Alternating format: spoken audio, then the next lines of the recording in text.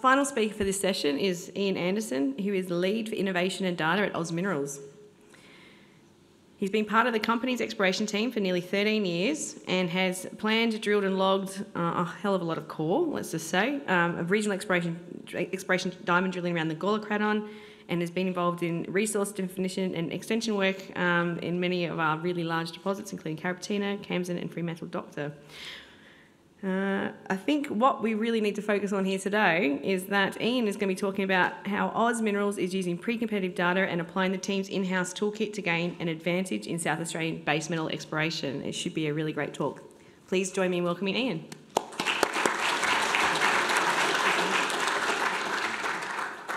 Thanks, Anna. So my name is Ian Anderson. We've got a lot to get through today. Let's just jump right in. I'm going to be talking about gaining a pre-competitive advantage in South Australia. I don't think I'm going to make any forward-looking statements other than you can probably find me in the pub later, but if I do, disregard them. So just a little bit about my team at Oz Minerals. We're the Innovation and Data team. We were formed in 2020 on the back of the Explorer Challenge. That was a big crowd challenge that we ran in 2019, and what came from that is maybe cultural change in the department, and we started thinking, maybe there is something to data-driven methodologies that can give some new geologic insights or take us to a new discovery. So our team's responsible for conceptualizing, creating, and applying new additions to the exploration toolkit. And one of our goals is to try and bring along as minimal preconceived geologic bias as possible, at least at the beginning. We can put it on at the end. We're also responsible for geoscientific and spatial data management, provisioning, that sort of thing. And in 2022, we started working on sustainability function work and exploration comms. So our team is about 10 people at the moment, some with us for a short time, some for a long time. If you see any of these people in the crowd today, go say hi, they're wonderful people. So what do I mean when I'm talking about a pre-competitive advantage? This is a portmanteau of the finest caliber. So what I'm saying is everyone in the state has access to this wonderful pre-competitive data, and we're seeing a lot of really interesting things today that really back that statement up. So where do you get your competitive advantage from? That comes from things like access to maybe private data, or that comes from having the resources to attract and retain the best talent, or peg ground or test targets. So what is a pre-competitive advantage? A pre-competitive advantage is the philosophy of edging out a competitive advantage using only this pre-competitive data. And I'm going to show you some examples of what can be done using only public data to compete more efficiently against your peers. So let's start. Maybe your board says, hey, we're really interested in a new project in South Australia. We want it to be demonstrated to have elevated potential for IOCGs. This is a fairly simple blanket statement. You probably run into this often enough. So your goal is going to be, in the paradigm of the data innovation team, we're looking for a data-driven method to rapidly search for a near miss in historic work, and we want to characterize it. We also want to try and make some intelligent decisions in places where we're missing information. So maybe we're missing some elemental values or something like that. So we call these the near miss models, and this is probably the most tame of our branding in the team, as you'll see. So an example of a good place to start here, I've seen Adrian in the crowd today. He's done a lot of good work in describing the geochemical characteristics of IOCG systems in the state. And if you're an academic, you can go and find his work on ResearchGate. You can go and see him in the crowd today. If you're lazy like me, just go on YouTube. You can watch plenty of videos where he describes this sort of thing. And look, similar fingerprinting work has been done in geochemical domain across loads of other deposit styles and alteration characteristics. So research what you're after and develop a fingerprinting criteria. As a data-rich example, in Oz Minerals, we have hundreds of thousands of samples drilled both within and around the deposits that we work on. So in our case, we build these up using a combination of geologic insight and machine learning to build a really robust multi-element fingerprint. And we use these to answer questions like, in that exploration drill hole, if there was a Carrapateena hiding nearby and we missed it, how far away did we miss by? Are we closer or not? So really similar to Adrian's work, we're just developing a geochemical fingerprint, and we're applying that to exploration drill results. Let's say you're missing data, and Holly, you're working really hard on this, and thank you very much. I see you, and your work is valuable. But if you're missing data, you have to make some decisions about what you're going to do. So right now, SAREG has about 2.3 million public geochemical results that you can download and work with. And we want to be able to flag those for historic near misses. Those definitely exist. There were 2 drill programs that missed Prominent Hill by less than 100 meters, first in 1990 and then another one in 1993. And Prominent Hill took another 12 years after the first one. So these probably also exist elsewhere in the state. The trouble here is that there's many generations of data, you have detection limit differences, different labs, etc. But for the time being, let's just pretend something is better than nothing. The other problem you'll find is that not every sample has been assayed for all elements. Lab work used to be much more expensive than it is today, and if an explorer is only interested in a small base metal suite, that might be all that you get. So what we do there is we've run a crowd competition earlier this year called Where in the World Did the Value for Zinc Go?, which might be a Carmen Sandiego branding mishap. But the training data for this competition was 4.5 million public assay data samples from both Western Australia and SA. We use those 4.5 million and the power of the crowd, basically, to develop data science-driven models where we can impute missing assay values into an assay that doesn't have a value for, in this case, zinc. So if you have your fingerprinting criteria and an imputation model, you can go about imputing anything that's missing, and you can run 2.3 million samples through your fingerprinting criteria.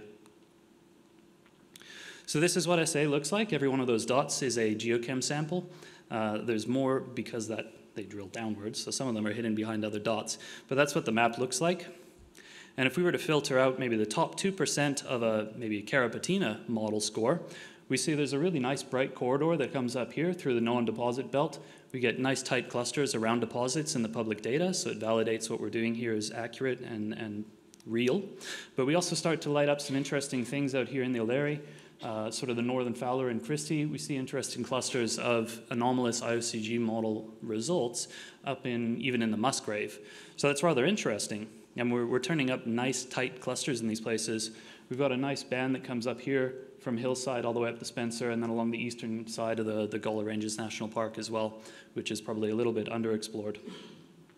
So look, just from pre-competitive data here, we've developed a multi-element imputation model. We've also developed a multi-element geochemical model, and we're finding fingerprints and spots where there's a strong match for known mineralization in unique places in the state. So we can now go out and focus our activity on these high potential locations, and I think that is an example of a pre-competitive advantage. So you go back to your board and they say, well, that's wonderful, but we're also interested in IOCG targets that are demonstrated to have favorable economics. And, well, look, we need to have clear hurdles before we go about progressing these targets. So it gets a little bit more difficult here. You still need a data-driven method to generate targets and evaluate them, but now you have to return a theoretical investment, a theoretical return on investment. So we want to locate every single IOCG lookalike and then put some sort of financial criteria over the top and prioritize our activity that way. So we do this in-house. We call this the block golem. Where are you going to start? Well, here's our fingerprinting work that we've done over top of CAMSIN in resistivity, time domain EM, chargeability MT. Not very compelling. That's the outline of the ore body right there. And here's the same sort of thing. There's Carapatina and there's Fremantle Doctor in resistivity, chargeability MT, EM. Not very compelling. This is CAMSIN in gravity and mag, constrained. Looks really good. And same, this is constrained Fremantle and Carapatina in gravity and mag. So I'm going to make the argument here that gravity is the best tool for exploring for IOCGs undercover. Why would I say that? Well, that's physical fundamental principles. If you go down to it, a significant accumulation of iron oxide plus some copper and gold, they're probably going to be more dense than the surrounding rock, and so it makes sense that we're going to chase gravity anomalies. Senator Bullock here agrees. Your financial limitations apply. There's more than 1 million such anomalies in South Australia, and if you want to test every single one of those to 600 meters, it's going to cost you about $200 billion. Not many people have that kind of cash.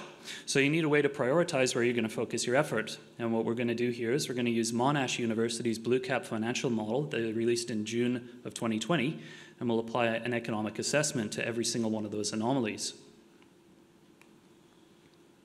So what does Blue Cap need to run? We need to know the footprint of the conceptual deposit. We need to know the geometry and the depth extent to mineralization. We need an idea of the grade.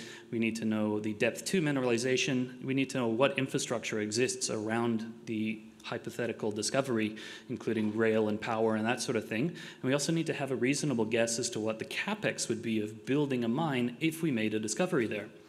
So What we really want to do is for any given location on our map, we want to go ahead and query directly what is the latitude, the longitude, the depth of a potential ore body.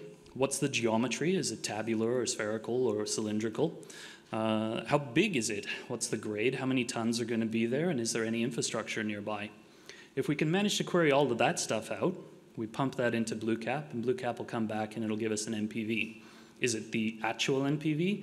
Probably not, but it's a level playing field this way, and so we can at least rank things against one another. What do we need to do that? This is where it gets interesting. If you want to go through and invert all of the anomalies in SA in order to get size and geometry and that sort of thing, you're going to need a state-scale gravity survey. Luckily for us, that became available in 2019 with the GSA gravity grid. This actually covers all of Australia. You need gravity inversion software, and you don't have a huge budget, so you can go out into the open source market and you can get this software called SimPeg, which is effectively a least squares inversion tool, and with a little bit of tweaking, you'll find that it can do the job of producing high-quality gravity inversions for you at a very low cost. You'll need a depth-to-basement model if you want to constrain your inversions, and what we've got here, you can go off on YouTube and watch a GeoHug presentation from Richard Scott about a topic called mathymetry, which is our branding for a mathematically driven, data-driven depth-to-basement model. We basically built that on the back of Uncover ML, which is a product that was released from the GSA. You need a 3D geological model of South Australia in order to define what your background geometry looks like. Thankfully, that was produced in 2015, and that was published in, I think, 2020 on SARIG, so you can download that right now and pull that into any 3D GIS that you want to work with. Then you need to know how dense each one of these units are, and that's a little bit more difficult. So what we did internally is we made this little video game called GeoBubbleSort, and we sent it around to all the geologists that we knew, and we just kept showing them all of the different lithologies in SA and said, which one of these two is heavier in your opinion? Until it started to consolidate into something that looked sensible. We also put some standards in there, such as heavy metal, Metallica, for example. We started putting standards in there like the rock. Interestingly, the rock came out to be the least dense unit in Australia. It was really interesting. I would have figured he'd be the most dense. So the last thing that you're going to need for that BlueCap model is you're going to need spatial data. So you just jump on SARIG and you can get all of the information that you could possibly need about existing infrastructure. So take all of that and pull it all together and stuff it into SimPeg, and then take your SimPeg and produce about 90,000 overlapping inversions of the state. That's not easy, but it's doable. And so we do this in AWS using parallel computing. We turn on about 1,000 tiny little computers and say, go and invert that. And they repeat that overnight, and in the morning it costs us a few $1,000s, and we get a complete coverage of South Australia with inverted block models. We incorporate the depth to basement, we incorporate the 3D state geology and the host density, so that what we're estimating in our block models is more like true density than it is contrast of density, because we know what the background is. We don't have to work on contrast. And we know that's likely wrong. That's almost certainly wrong, but these are problems that we can deal with at the other end. What we're trying to do right now is figure out where we're going to focus our activity to figure out are our assumptions correct. And we can update these anytime we like. Like I said, it's only a few hours overnight, a couple of $1,000s. So let's say DEM decides to release a new open file data set, pump that in, update our parameters, run it all again. So after all of this is done, we apply a geometric algorithm, and what we're looking for is cohesive bodies with density and geometry consistent with an IOCG. We characterize those and we feed it into BlueCap. Coming out of BlueCap, now we have locations and a theoretical NPV for every single IOCG lookalike in the state. So now we have every single economically viable IOCG lookalike in the state ranked by potential value. And we can prioritize that however we like. NPV, open ground, preferred rock, new belt, whatever suits. But furthermore, you dig into it and you can query each one of these block models individually. So you check your anomalies, pick whatever is the most valuable as per your criteria, and go and have a closer look at it. Figure out which of the hypotheses have gone into the model that you have the most and the least confidence in, and there you can actually start to quantify the risk of pegging that ground and working it up. And once you bid on the ground, you know exactly what you need to do in order to validate your hypotheses. Do I need better gravity data? Do I need to validate my depth to source, etc.? So you can design a program to validate your assumptions, and where they hold true, you know for sure that you're drilling a target that if you do hit mineralization, it's economically viable. And all of that can be done in pre-competitive data here in SA, and that's a pre-competitive advantage. The last thing that you're going to do is you go back to your board with that, and they say, well, that's wonderful. I'm kind of interested over here now. So, sure, no problem. So they now want prospectivity analysis covering all of South Australia, and they want to be able to rapidly evaluate project opportunities coming in, or they want to recognize opportunity in underexplored regions. And this is getting a little bit difficult. But what we can do is we want to build a data-driven methodology to robustly characterize many different deposit styles in as many different data layers as possible. This is a job for a convolutional neural network. So we're going to build one of those, and we're going to train it with as much geoscientific data as we can. And we're going to map out potential of occurrences of mineral occurrences, mines, deposits. Once we do that, we can start to combine things. So maybe we have a nickel map and a copper map. We combine those two together. We have maybe a nickel-copper magnetic sulfide map. So this, again, no problem. We call this the Exploracorn. So to train an Exploracorn, what you need to do is go out and you need to extract features from data layers that are geoscientifically relevant. You go out and get as much as you possibly can. You want geology, geophysics, depth abasement, and while you're at it, you might as well throw in things like radiometric seismicity structure, whatever you can get. SARG has quite a lot of this to play with. Just get all of it. So once you've got all of that, you wrangle it and stick it into a format that you can train a model with. Then you're going to need something to define these are the targets. This is what I'm looking for. In order to do that, your targets are going to be things like mineral occurrences, showings, deposits, that sort of thing. So what we want to do is be able to tell the robot there's copper there, and then it learns over time. That's what copper looks like topologically across all these different types of data. And we do that several hundred times until it knows the pattern, and it can start telling us, hey, there's copper over there that you don't know about. What do we need to do that? Well, we need a spatial database of all of South Australia's known endowment. You might notice the theme, that's available on SARG. You can just download that as well. So go off, grab your favorite geology-savvy data scientist, and you provision them with several 100,000 milligrams of caffeine until they produce a convolutional neural network that's geologically aware. Your outputs become the probability of mineralization at any given location, and it's based on machine-learned non-linear measurements of geology, structure, geophysics, and the lot. And because you've trained this on SARG's database, you can also predict for things like lead and silver, uranium, zinc, whatever you want. And it's not just South Australia that has this available. You can get this in any state that you want in Australia, and including the GSA. They've got a huge data set to work with as well. So you grab your data scientist and you provision them with a bunch of craft beer tasting flights until a national scale one of these becomes available to you. And you can change your training targets to things like deposit style. If you want to try and find, there's a new VMS belt that hasn't been recognized. So all of this that I've talked about today, this is all doable with pre-competitive data, which is incredible. There's a huge pre-competitive advantage here.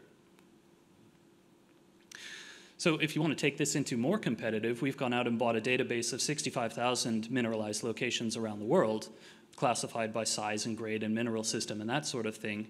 And so we've scaled this up. We have global models now that can do any commodity, any mineral system, anywhere, and it'll give you the probability. In this case, this is an early run of global probability of IOCG, but we can do copper and diamonds and thorium and cobalt, and it all just comes through the fact that you build the model once and just repeat the framework. This is for sale. If you would like to come and have some project consulting, or if you're interested in a joint venture, or you're looking for a new project somewhere in Australia or maybe even the world, we can help you find some ground and peg it, and we're interested in any type of joint venture arrangement or that sort of thing, or not. But it's available, and I'd love to talk to you about whatever you're interested in and see if we can work together and make something interesting happen. So look, what I'm showing here is a pre-competitive advantage is definitely doable. It's possible here in South Australia. And what I've shown is some elements of our multidisciplinary approach to doing this in SA, and this is how you can secure a competitive advantage. And I'm sorry, Tom, you weren't going to be the only person with a Venn diagram. I had to jump in there. So the big thanks to the South Australian Geological Survey, the Department of Energy and Mines, South Australian Government for making this sort of work possible through all of the great work that you do and all the data that you make available. Everyone else on stage today are the real heroes in this. We couldn't do this without your work. And similarly, hats off to my team. The innovation and data team at Oz are absolutely incredible, and all of our collaborators as well. I don't do any of the hard stuff. I just stand up here and talk about it. They do all the really fantastic hard work, and it's a real pleasure working with you. And thank you. Thanks for Oz Minerals for supporting this work. Any questions? My email's on the screen there.